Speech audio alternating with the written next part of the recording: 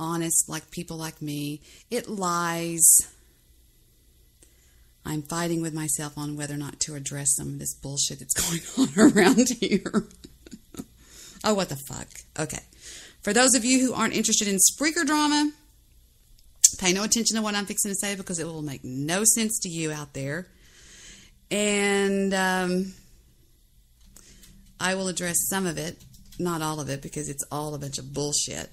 But I will address some of it. How about that, huh? I'll do that. All right.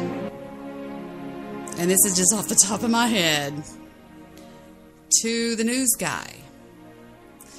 You are a drama queen.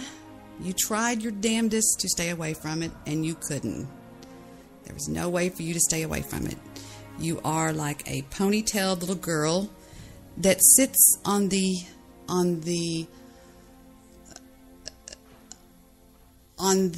curb of complete indecency and everything bad.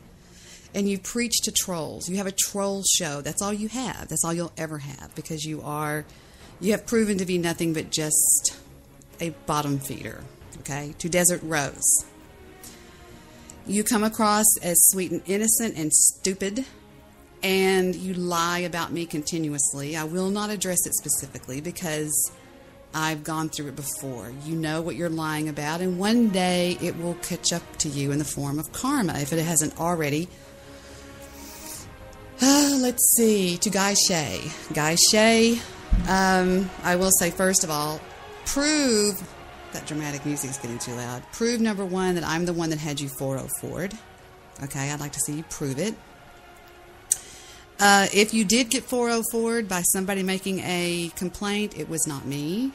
It was probably, I'm going to say, it was between Hassan, maybe Audrey, maybe FRD. I don't know. Isn't it funny that somebody that came across just over the last 2 weeks?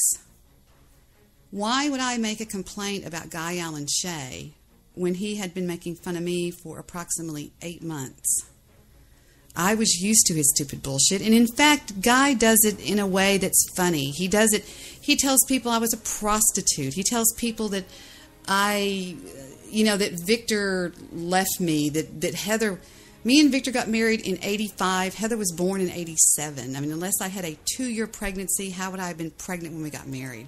My in-laws love me. They're always calling me all the time. We're always together. My family and I were as close as we could ever be, as you well know. I don't know. The only thing I can think, he just makes this stuff up, and I think it's fun. It's almost funny in a way. But to the rest of you people out there, and you know who you are, you know what I said last night. I stand by that. But for all of you little mullets out there that are following along and in your little chanting and everything, it's never worked before, and it's not going to work this time, because you cannot.